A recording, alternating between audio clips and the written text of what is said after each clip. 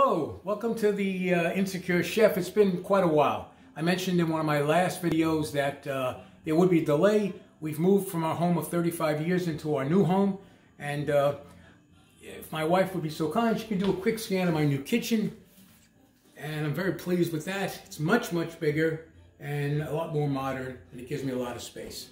So I'll try getting back into recipes as soon as I can. But today we're going to do, in my favorite tool, my Ninja Foodi, we're going to do what I call a vegetable chicken pasta soup. You can call it a lot easier, I guess, but that's what I'm calling it. So we're going to start out doing a little sauteing. So I'm going to turn the saute onto medium-high. Let's get this going here. Be nice if I could see. I'm going to go down to medium-high, like that, hit the start button. And I'm going to put in about a tablespoon or thereabouts of oil. Should about do it. And we're going to let that heat up. So we'll give that a minute, and then we'll be right back. Okay. All right. We're going to start with the sauteing. I put a tablespoon of oil in there, as you saw. It's nice and heated on medium-high now. I'm going to throw in the onions. Always a delicious smell. All right, as well as the chicken. Now the chicken here is a half pound, in which I've cubed, and that's going in now as well.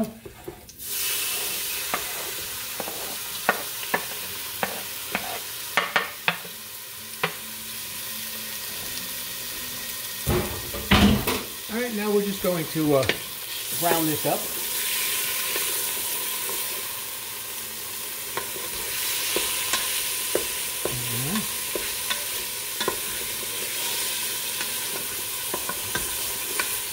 And if there should be any sticking, if you like wine, you could always use a little white wine to deglaze the bottom of the pipe. I don't do alcohol, so if that occurs to me, I use white grape juice for chicken dishes and red grape juice for beef and pork dishes. It may sound odd to you, but it works, and it actually has a very mild and a very delicious flavor to the finished product. All right, we're going to get this so the chicken is browned up. And when that's done, we'll be right back. Okay. Okay, so the chicken, if you take a quick look, you'll see it's browning up very nicely. And the onions, I'm just kind of waiting until they soften up a bit. So in a minute or so, we'll continue this process. All right, it's a very simple dish to make. It's a variation on so many common soups and vegetable dishes. So, all right, once this is met my satisfaction, again, I'm really doing this for the onions to soften them up. All right, now we're going to be adding the carrots, celery, broth, and herbs. So, carrots going in, celery going in,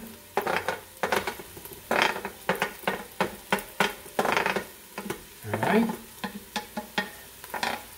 and now we're going to take the broth,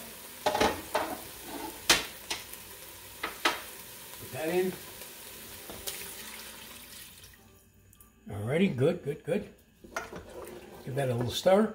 And now we're going to add a couple of shakes of salt. That's up to you. I'm using very low salt product here, so maybe a half a teaspoon, quarter of a teaspoon. Be up to your taste. Or you can add it at the back end, whatever you like. Alright, and now I'm just going to put in the rosemary, sprig of rosemary, sprig of thyme. That'll go in. We'll give that a stir. Alright. And now I'm just going to add a smidgen of lemon juice, approximately a teaspoon. So, I thought I took out mine. Yes, I did. Okay, 1 teaspoon coming up.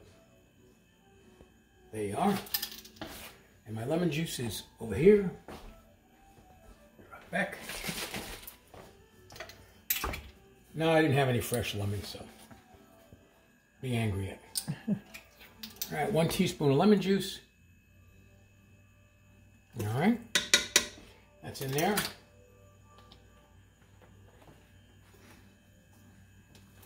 And then give it a nice stir.